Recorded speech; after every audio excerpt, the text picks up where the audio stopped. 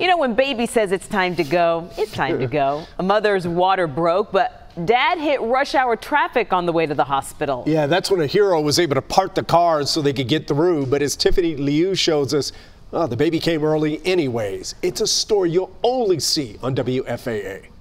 It's been a long day for Joanna and Greg Newell, finally taking a breather, resting in their hospital room. It's a blessing everything turned out okay. Because this morning was crazy. Yeah, she was screaming. She was screaming. Joanna didn't plan to give birth today, but her newborn Alysson couldn't wait. This is it.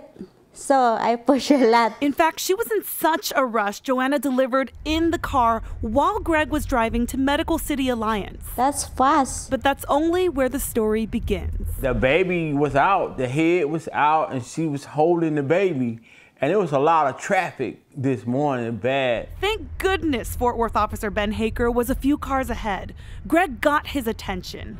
And on went the lights and sirens, a police escort to the emergency room. Especially working in the ER, you never know what's going to come in the door. That's where a troop of hospital staff came to help. Whenever mom pulled up in the car, she looked great. Crying pink, beautiful baby girl. Alysson's entrance is one of a kind. Starting with a day like today, you know, this is an example of how life turns out good in the midst of bad things. And this lucky 7-pound, 10-ounce baby girl got to meet her first friend. Officer Haker came back this afternoon to check on them. Hey. Hey, you're welcome, man. Congratulations again. Yeah, that was amazing. Hey, you did a great job. It's a memory Joanna and Greg will tell their daughter one day. Alysson.